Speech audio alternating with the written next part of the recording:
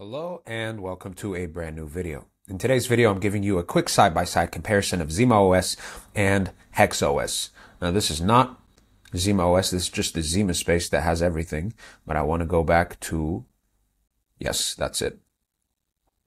So we're not reviewing the websites you're seeing, we're focusing on what really matters, the operating systems themselves. So let's dive in.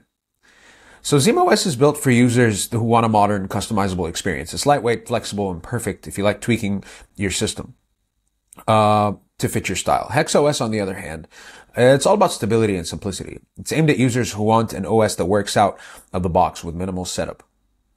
When it comes to performance, ZimaOS is optimized for speed on newer hardware. You get fast boot times, smooth animations, and efficient multitasking.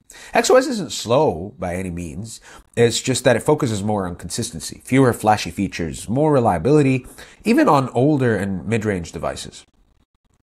With ZimaOS, you can personalize your desktop. You can, system behaviors. You can customize even the under the hood settings without much hassle.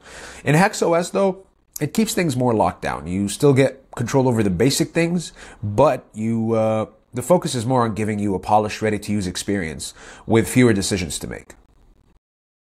Now, in terms of updates, ZimaOS rolls out features more aggressively, which is great if you're having the latest tools. HexOS takes a more conservative approach. Updates are slower, but tend to be rock solid, with fewer bugs making it through. To wrap up, if you want speed, freedom, and the latest features, ZimaOS is probably your guy. If you care more about long-term stability and no drama setup, HexOS might be the right choice. Which one fits your style? That's up to you, and let me know down in the comments. If you found this helpful, make sure to like, subscribe for more quick tech breakdowns, and see you next time. Thank you so much for watching.